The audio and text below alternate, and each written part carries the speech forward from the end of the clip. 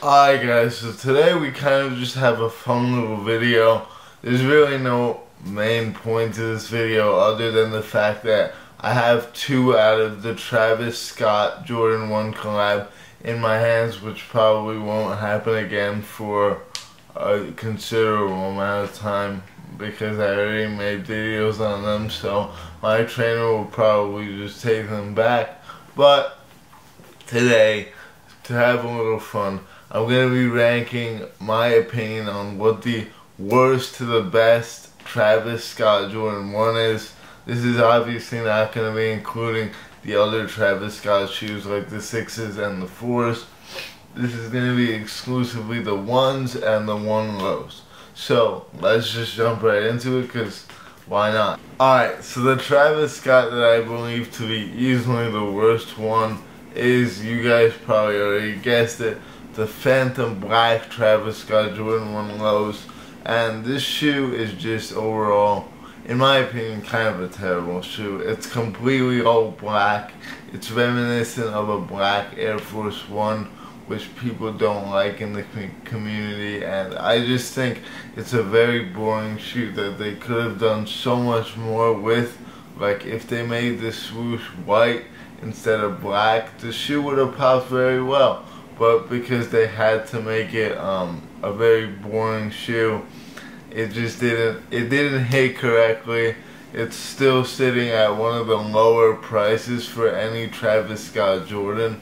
So if you guys really want a Travis Scott Jordan and you're okay with having an uglier one, then go for it, I guess. But in my personal opinion, it's not a shoe that is worth even close to the $700 price tag that is being toted at. I just think that is insanely, ridiculously not worth it. So, if I look at my phone, it's because I'm looking at how I'm ranking the shoes because I can't really remember off the top of my head. But I know that the next one on my personal list is going to be the Travis Scott Fragment Highs. This shoe is basically just a meme at this point because of the price that it is at. Like, these are worth like $4K, an authentic pair, and the fakes are worth like $100 and they look exactly the same.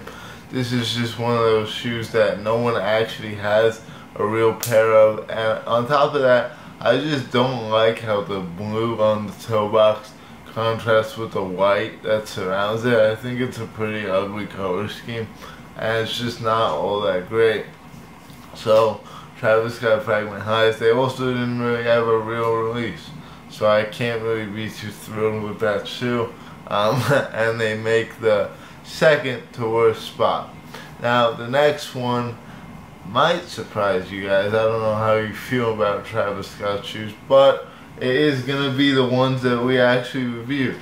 It's going to be the Travis Scott 1 Low Olives. I wasn't feeling these in the beginning when I saw pictures, and when I saw them in hand, I wasn't feeling them just the same. I really just am not feeling the way the black on the toe box goes with the white. Similar to my gripe about the Fragments. And I think it's just a very plain and bland shoe. It doesn't look too iconic because of how muted the color is. And overall, it's just not my thing. So, definitely Miles better than the first 2 we mentioned. But I still think it's the 3rd worst out of the trilogy. So, next up, we're going to have to throw the Fragment Jordan 1 lows rather on there. A lot of people absolutely swear by the shoe. I honestly probably would have put it below the olives if people didn't like it as much as they do. But I'm going to give it a little bit of clout just for that mere reason. And I think that the shoe overall is not like the worst thing in the world, but the quality is terrible, and the overall, like, I like that there's a white swoosh that definitely makes it pop a lot more than the other 3 that we've mentioned so far.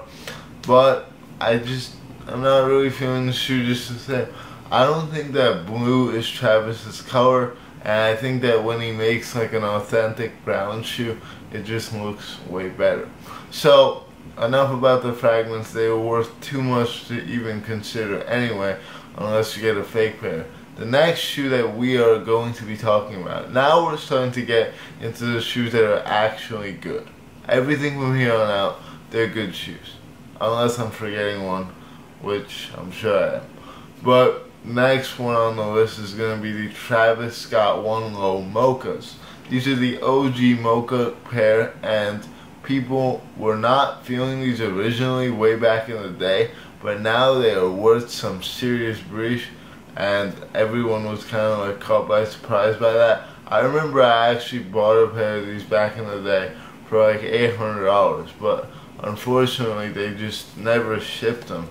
I would have had a pair, but I guess it's not in the cards for me. After some of the other lows came out, these were kind of forgotten about, but I still think that they are one of the better Travis Scott One Lows. So yeah, not too much to say.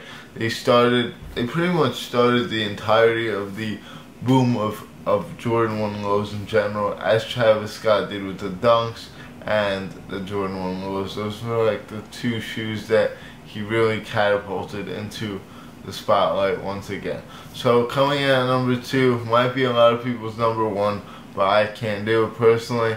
The Travis Scott One Low Reverse Mocha has to be at number 2. I mean, this shoe is absolute fire. I was trying to find reasons not to put it high on my Sneaker of the Year 2022 list, but when I looked at it compared to the other Travis Scotts, I quickly realized that it is the best low, and it's only beat by the OG high, which you guys probably already knew. But yeah, the Reverse Mochas are an absolutely fire shoe. The colorway just gives me like cookie vibes and just a very nice vibe to it. I really like the way it blends in with like cargos and other cool outfits, so just a clean shoe overall. I cannot complain about it whatsoever. But then number 1, we all knew this was coming. The Travis Scott One Highs are my favorite Travis Scott. I wish that I kept my pair, or that I bought this pair off my friend. He sold for $700 straight off the SNKRS app, but that time has passed. There's nothing I can do now, and if I get a pair, it would probably be fake anyway. So I guess the Travis ones are not on the cards, but the quality is just so good. Like, these have to be the best Travis quality. That's also why the fragments ranked so low. The quality on those was abysmal. These are a wonderful shoe, and I really just, it's such a clean shoe, man. I can't get over it. Especially this pair, for some reason. The suede on this pair is very alive, and I think it's just an awesome shoe. So with that being said, I'm just going to end it off here. Travis Scott One High, best Travis Scott of all time. Jordan 1, Jordan 4, anything. These are number 1. If Jordan 4s were on the list, I would rank those UNC ones pretty high, but they are not. So unfortunately, those are not ranked in this video. That being said, thanks for watching. Take care, and I'll see you all later. Peace.